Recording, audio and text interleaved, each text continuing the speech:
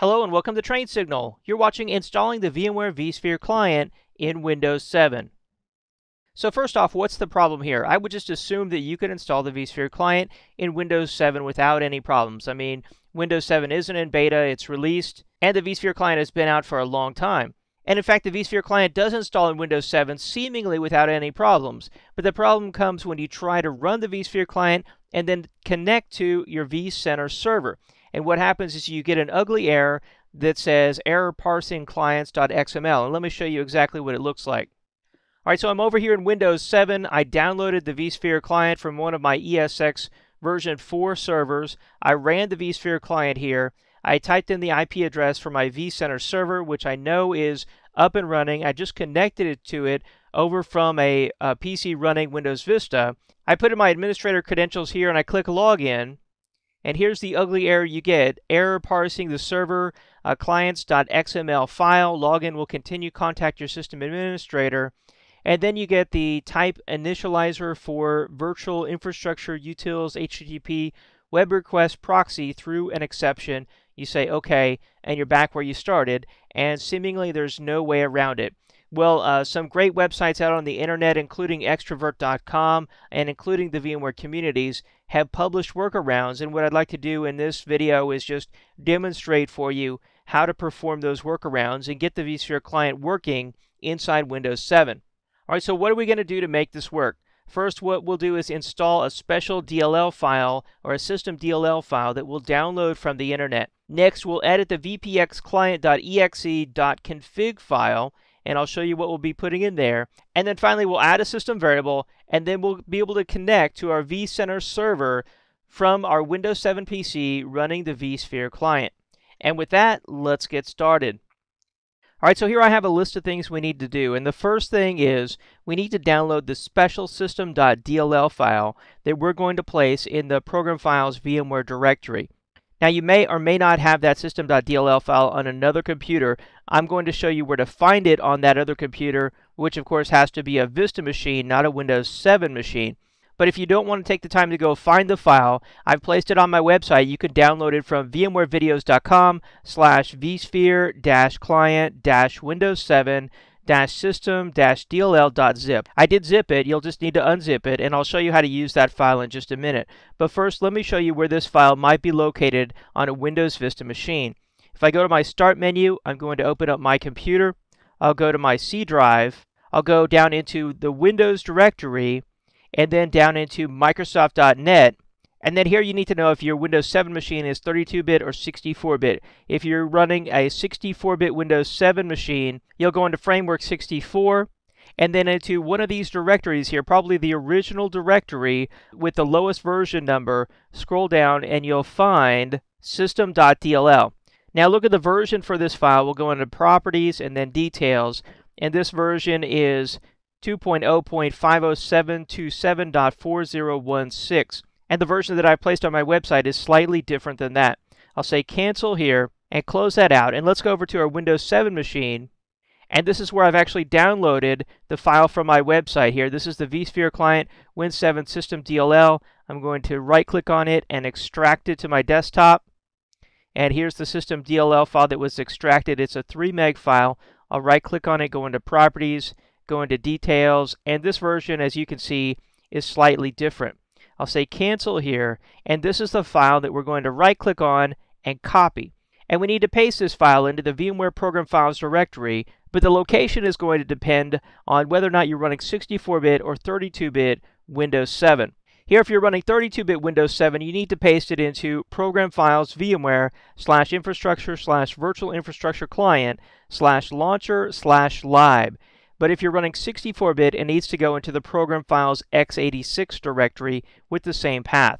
All right, so let's give that a try. I'm going to go up here to my desktop and then into my computer, into my C drive. So let's go into Program x86, and we see here a VMware folder, and here we see infrastructure, and here we see the virtual infrastructure client. Here we see launcher, but there is no lib directory. Now, if you don't have a lib directory, but you did have the rest of the path that got you here, just right-click, go to New, Folder, and create a lib directory. We'll go into lib, and then we'll paste the system DLL file in here. I'll say continue, and there we go. So we pasted it into Program Files x86 VMware Infrastructure Virtual Infrastructure Client Launcher/live. If we go back a few levels here, let's check out Program Files, go into VMware, and notice here we didn't have a virtual infrastructure directory tree to paste that under. And that tells me that I know I'm running 64-bit Windows 7 if I didn't know that already. All right, so we pasted that file in. Let's go back to our slides. Okay, the next thing we need to do is to edit the vpxconfig.exe.config file. And what we need to do is to add this right here.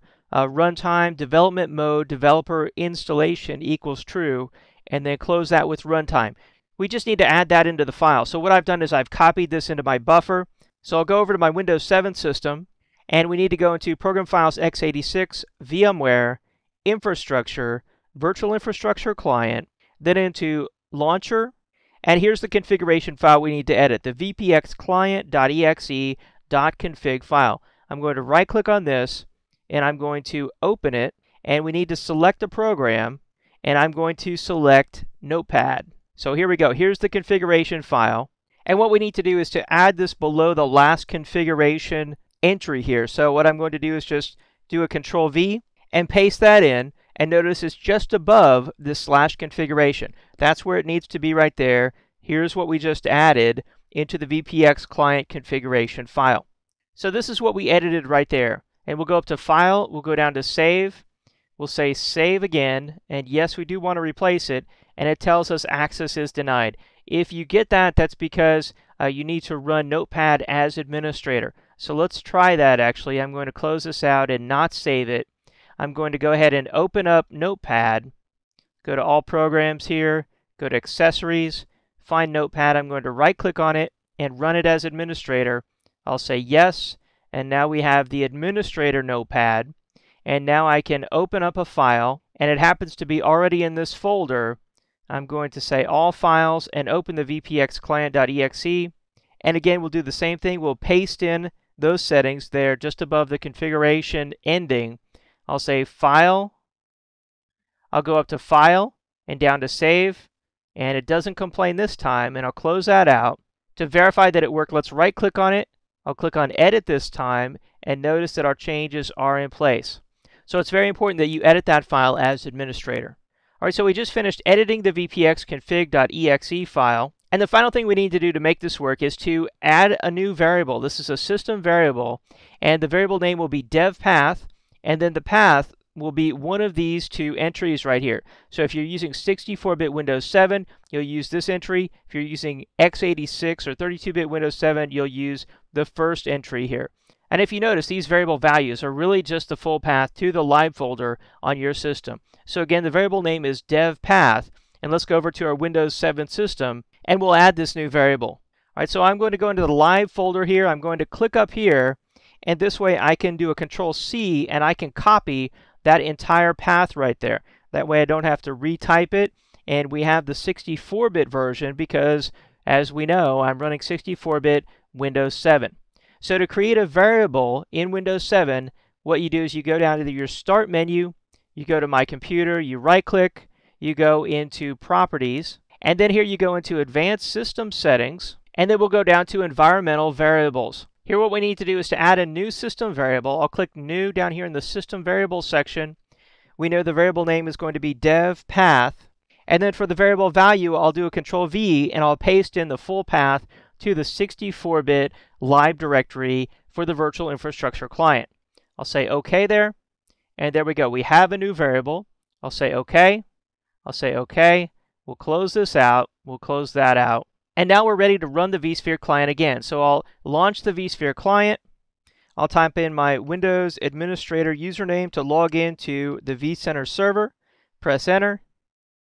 And there we go. We just connected successfully to our vSphere virtual infrastructure using the vSphere client on Windows 7. I can go into my hosts and clusters here, expand this out, and we can see everything seems to be working well here inside the vSphere client running on Windows 7. So with that success, we've come to the end of this video. So what did we learn? Well, we learned that Windows 7 isn't supported currently by VMware. I'm sure it will be soon, but not today.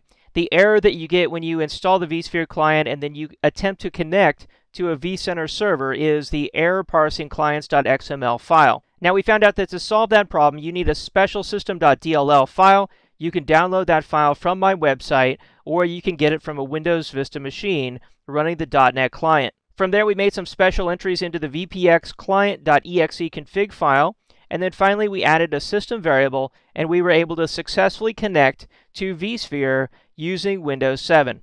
Thanks for watching this video covering installing the vSphere client in Windows 7.